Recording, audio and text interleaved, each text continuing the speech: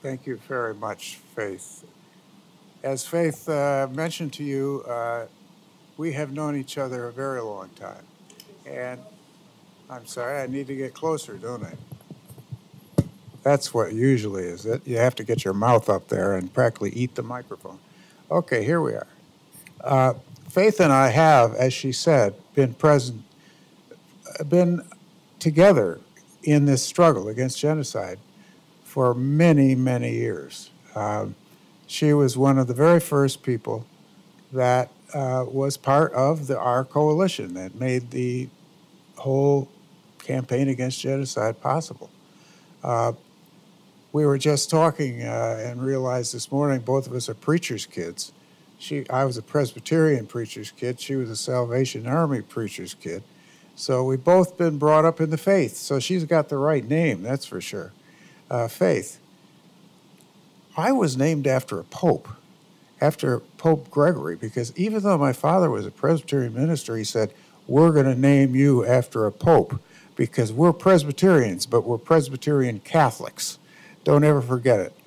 And I've always felt that that was a real gift because anywhere you go now, because after all, Pope Gregory was what, about the 7th century or something? Everywhere you go, there's an equivalent for your name. You know, there's a Gregorio and a Gregoire and all that kind of thing. So nobody has trouble figuring out what your name is anymore.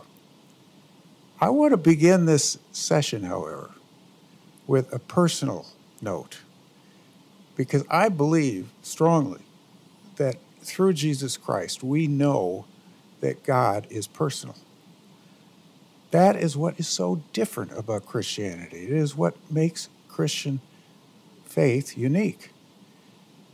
God isn't some force up in the sky by and by or something. And of course, God created the universe. But God loves every single one of us personally. That is an amazing thing. Just think about it. It's amazing. And I have a special reason for saying that. I was converted by an Egyptian. I went to a camp in the summer of my 13th year of, one of those camps by the lake where the boys meet the girls and, all that kind of thing happens. But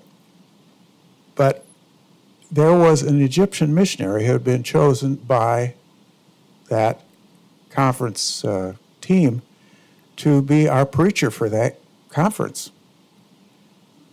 He knew me inside out. It was as though he knew the inside of my soul.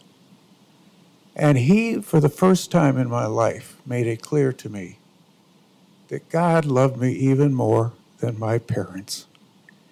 And I didn't even have any concept of how that could possibly be. But because I had wonderful parents, and I knew they loved me.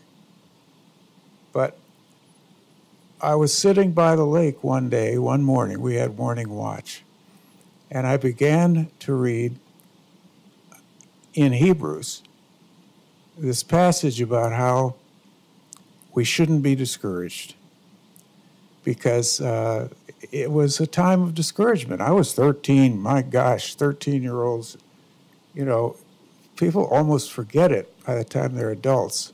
It is a very hard time in life when you're 13 and 14 and don't know who you are and don't know. And I read this chapter in Hebrews, and it said, do not be discouraged in the discipline of the Lord, for he disciplines only him whom he loves. And I felt God's presence. I knew I had felt it before after I felt it, but it was no question that that's what it was. It was God. And God is so real to each of us personally. From that point forward in my life, I have been a Christian. Even though I had been raised, as a preacher's kid, I hadn't met Jesus Christ personally. After that, I had. And it changed my life. Changed my life in so many ways I can't even begin to thank God enough. I want to share with you a passage from Acts of the Apostles, chapter 12, just to put in perspective where we are today. People in all the world who are Christians are being persecuted, still being persecuted. And I want to read to you in Acts 12 how early that started, because this chapter is about what happened in 34 AD. This is only a couple of years after the resurrection of Jesus Christ. So I think it's very appropriate at the beginning of a conference to begin with God's Word. About that time, Herod Agrippa, the king, laid violent hands upon some who belonged to the church. He killed James, the brother of John, with the sword. And when he saw that it pleased the Jews, he proceeded to arrest Peter also. This was during the days of unleavened bread.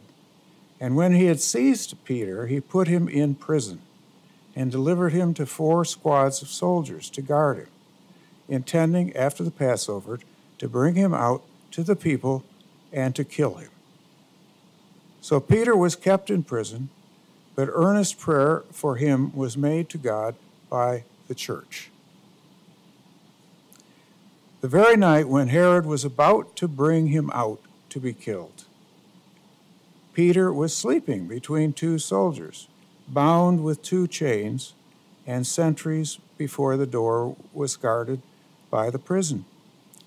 And behold, an angel of the Lord appeared, and a light shone in the cell, and he struck Peter on the side and woke him, saying, "Get up, quickly." And the chains fell off his hands. And the angel said to him, "Dress yourself and put on your sandals." And he did so. And he said to him, "Wrap your mantle around you and follow me." And he went out and followed him. He did not know what was done by the angel was real. He thought it was a vision. When they had passed the first and the second guard, they came to the iron gate leading into the city. It opened to them of its own accord, and they went out and passed on through one street, and immediately the angel left him. And Peter came to himself, and he said, "Now I am sure that the Lord has sent his angel and rescued me from the hand of Herod and from all that the Jewish people were expecting." When he realized this, he went to the house of Mary, the mother of John, whose other name was Mark, where many were gathered together and were praying for him. And when he knocked at the door of the gateway, a maid named Rhoda came to answer. Recognizing Peter's voice, in her joy, she did not even open the gate, but ran in and told that Peter was standing at the gate. And they said to her, "You must be crazy." But she insisted that it was so. They said, "It is his angel." But Peter continued knocking, and when they opened, they saw him and were amazed. So here was Peter, here was the early church, 34 AD, and the rulers were already killing the Christians. Well, that has continued in the history of the Coptic Church. It's never let up. In 634, Diocletian, the Roman emperor, decreed that all Christians should be slaughtered, and hundreds of thousands of Christians were killed. When the Arab invaders came into Egypt and conquered Egypt around the end of the 630s, 630 AD, 641 AD, they again began persecuting the Christians. And they even passed a law, and you're still under that law in Egypt. It's never changed. These are the Pact of Umar, which was passed at the very beginning of the 7th century AD, after the Arab conquest. Here's some of the law in the Pact of Umar. Prohibition against building new churches, monasteries, or even synagogues, and prohibition against rebuilding destroyed churches. Worship in places for non-Muslims had to be lower in elevation than the lowest mosque. Does this all sound familiar? Yes. The houses of non-Muslims must not be taller in elevation than the houses of Muslims. A prohibition against hanging a cross on the churches. Muslims had to be allowed to enter the churches anytime. Christians could not enter the mosques. I mean, you go through this list, and you're looking at current law in Egypt. In other words, this persecution that's started at the beginning of the history of the Christian church, is still law in Egypt. We are surrounded by so great a cloud of witnesses. We are surrounded by Christians who have come down through 2,000 years of persecution and still being persecuted around the world.